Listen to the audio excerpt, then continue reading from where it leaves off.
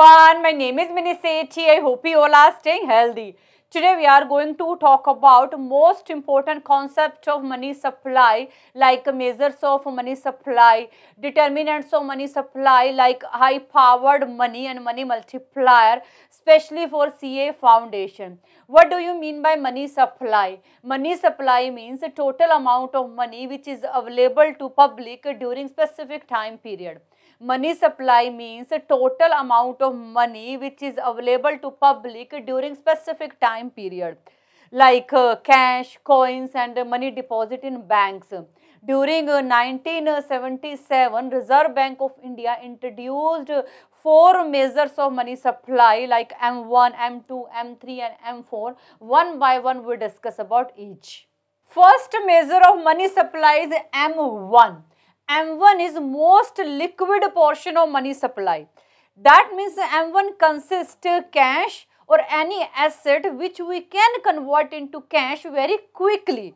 That's why M1 is equal to currency and coins with public plus demand deposit with commercial bank plus other deposit with RBI. Currency and coins with public means a physical form of money which we hold as a cash. For example, paper notes. And demand deposit of commercial bank allow to withdraw money without giving any advance notice. That means demand deposit we can quickly convert into cash. Next is other deposit with RBI. Sometime public finance institution, foreign central bank, international institution deposit their money with RBI, it will be called other deposit with RBI. Second measure of money supply is M2. M2 is a broader concept as compared to M1. M2 is broader concept as compared to M1. That means M2 consists all components of M1 plus saving account with post office. That's why M2 equal to M1 plus saving account with the post office. That means M2 consists all components of M1 as we earlier discussed plus saving account with post office. That's why we can say that M2 is broader concept as compared to M1. As we know, saving account with post office is a deposit scheme that is provided by post office. In this account, they provide fixed interest rate. Next measure of money supply is M3. M3 equal to M1 plus net time deposits with the bank.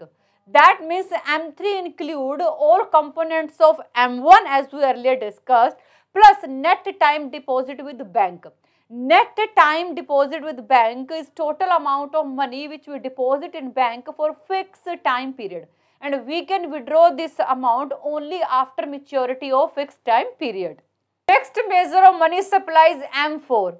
M4 equal to M3 plus total deposits of post office but excluding NSC. That means M4 include all components of M3 plus total deposits of post office but exclude NSC. Total deposits of post office mainly include fixed deposit, recurring deposit plus NSC are also part of total deposit with post office. NSC is National Savings Certificate, that is fixed income investment scheme. So all three are part of total deposit of post office like fixed deposit, recurring deposit and NSC. But in M4 we only include fixed deposit and recurring deposit but exclude NSC. That means in M4 we don't include NSC. So our M4 is equal to M3, all components of M3 as we earlier discussed plus total deposit of post office but exclude NSC. Now we are going to talk about determinants of money supply. First most important determinants of money supply is high powered money. High powered money is that amount of money which is actually injected, issued or we can say that printed by RBI or government. High powered money is that amount of money which is actually injected, issued or we can say that printed by RBI or government. High powered money is base for creation for money supply. It will be called our monetary base. Some part of high powered money go to public and some part goes to banks. As we know, public don't have power to make money from money through the process of credit creation, but bank have power to make money from money through the process of credit creation. That's why our money supply influenced by our high powered money and process of credit creation. Suppose high powered money is 1500, that is total amount of money which is printed by RBI. Some part goes to public, suppose 500 goes to public. This amount will remain as it is because public don't have power to make money from money through the process of credit creation. 1000 rupees goes to bank. Suppose this 1000 rupees goes to bank. Bank keep 100 rupees as a reserve and remaining 900 rupees give loans to someone. With this loan, person purchased something and give this amount to shopkeeper. Ultimately, shopkeeper deposit this money in bank. Again, bank keep 90 rupees as a reserve and remaining 810 rupees give loan to some other person. This person purchased something from this 810 rupees and give to shopkeeper, and shopkeeper deposit this money in bank. Means eventually this 810 rupees deposit in bank. This process will continue. You can see after some time period total amount will equal to 10,000 rupees. So here you can see with the 1000 high powered money, through the process of credit creation, bank make 10,000 rupees. That's why our money supply influenced by high powered money and credit creation process of banks. Now we see formula of high powered money. H equal to C plus RR plus ER. H is high powered money. C is currency in circulation held by public. That means a physical form of money like paper note, coins in the hand of public and businesses. Obviously, this part of high powered money cannot use for the purpose of credit creation. RR is required reserve held by commercial bank with the central bank. Commercial bank cannot use required reserve for the process of credit creation. ER is excess reserve held by commercial bank with the central bank.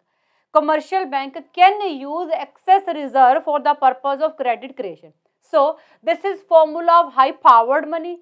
This part of high powered money goes to bank and this part goes to public. As we earlier discussed, some part of high powered money goes to bank and some part goes to public.